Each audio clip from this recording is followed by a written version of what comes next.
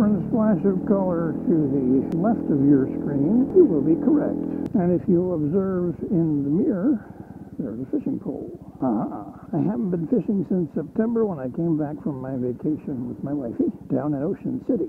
That's Maryland, not New Jersey. So I'm going to pop out here to a spot I saw the other day on my harvest ride and see if I can't catch something. Ooh.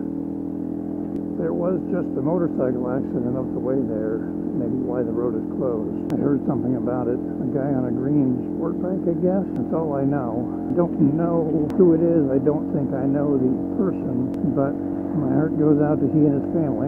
All the traffic that would normally come into East Petersburg down Route 72 is getting stopped there at the light and detoured around. One difficulty with this helmet cover is the way that the hair flows around the camera. I have to set the camera way out so that it doesn't obscure the camera image. It does change the point of view angle to a small extent.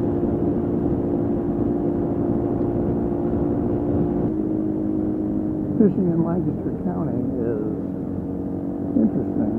A lot of the local creeks and streams do get a little overfished, and it is because of those folks I just passed, unfortunately. They will keep any fish they catch. Whether it's legal to keep it or not, they just keep them. First time I saw that, I was fishing in DuBois, Pennsylvania. It was the first time I ran across an Amish person fishing with a younger Amish man, and he was there on the opening day of trout season, and bass were not in season, and he had one in his creel, and it wouldn't have even been a legal keeping size, but he had it in there, and I asked him about it and said, that's not a legal size to keep, and he just kind of looked at me. That was 23 years ago, 22 years ago, when I was still pretty new to the state and didn't really know that much about the Amish yet. This is a nice little curvy stretch of road. The other day when I came around here, I couldn't see where I was going because the sun was in my eyes. I couldn't really enjoy the corners as well. That is nice. Beautiful soybean field. There's a train track off that way. Lovely cornfields. Commercial land, 41 acres for sale. All right. Well, let's see where I can find a place to park the scoot and then go for a little fisheroo here. There's grass growing on the bridge. Well, that's hilarious. A little unnerving, but hilarious. I don't know if the sound of the falls is coming through quite as well as I'm hearing it. But what a lovely sound that is. I got me my fishing pole. Got the little panfish magnet on there. I'm going to start with that and see what's what here. Find the easiest way down the bank. Don't see any posted signs. And it looks like I've got some easy access here. What I'm going to have to do is scoot under here and probably scoot mostly on my butt down the hill.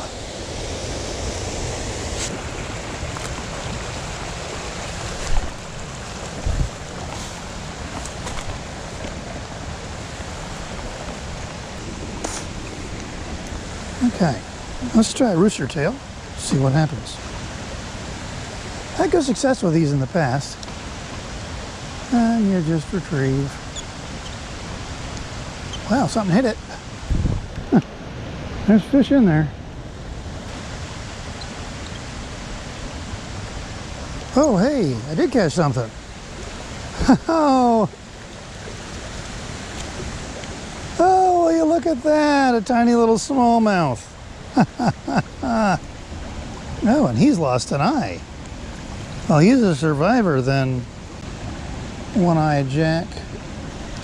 Well, that's an interesting one. He has no eye on this side, but he's got a nice bright one on the other, so he saw enough to be able to find my lure. The problem I have with treble hook spinners like this is it's difficult to keep from snagging bottom with them, and then if you do catch something, it's very difficult to then unhook it.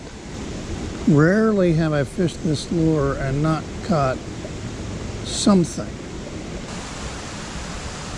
I have caught so many fish with this lure design that it's one that I go back to every time. So we'll see if we catch something today. A twitching retrieve usually does the trick.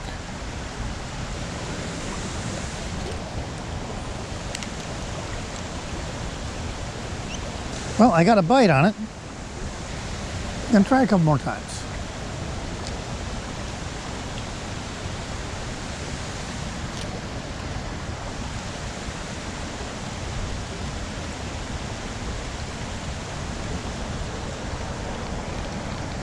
Well, okay. Trying a second time was good.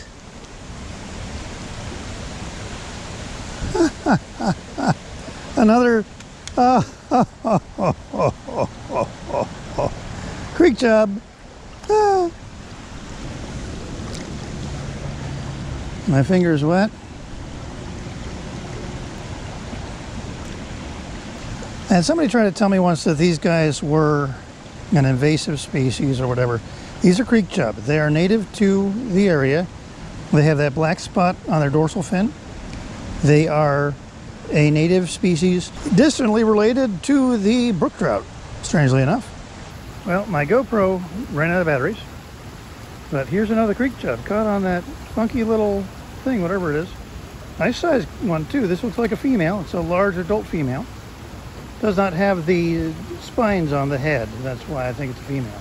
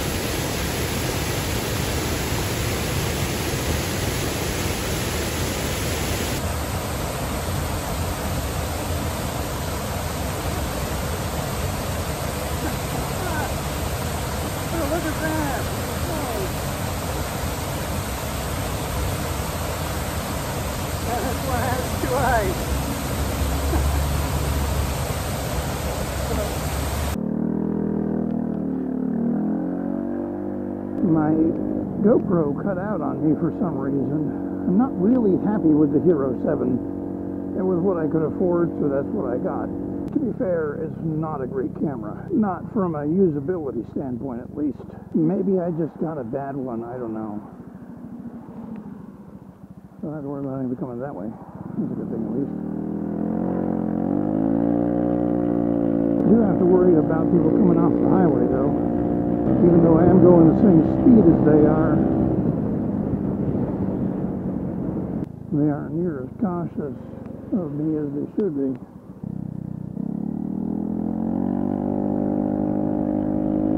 I wish I could access the creek from right there. I think it's private property. I'm hoping that the tarred and chip stretch of this road up here has settled. Oh, that's yucky. I love going through covered bridges. Well, we'll take a shot and see what happens.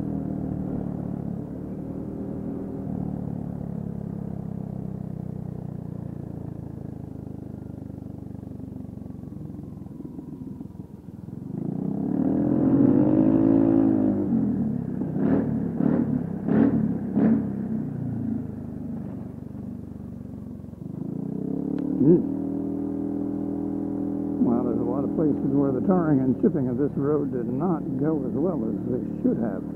One of the worst jobs of that I've seen. Just taking my time because this is this pavement wants to move around on me. That's exciting. Looks like they painted the markings, especially on the side there, before it is even set completely. So there's stones lining the edge that have white paint on them. and there's a bunch of holes in the weight line. This is very nerve-wracking. I'm glad I'm on this bike and not the other one. Once the road has set for a while and the gravel has stuck to the tar underneath, then this is fine, but right now it's... I can hear little bits of stone ricocheting off my wheels up into the engine and such. That's fun. This is one of my favorite riding roads because of that bridge. So frustrating. So that was a lovely time fishing. I had an excellent time and I enjoyed myself immensely. Probably my last fishing video for the year just because of the time of year that it is. I hope you enjoyed watching as much as I enjoyed fishing. May you be safe, well, and blessed. Scootin' Fool out.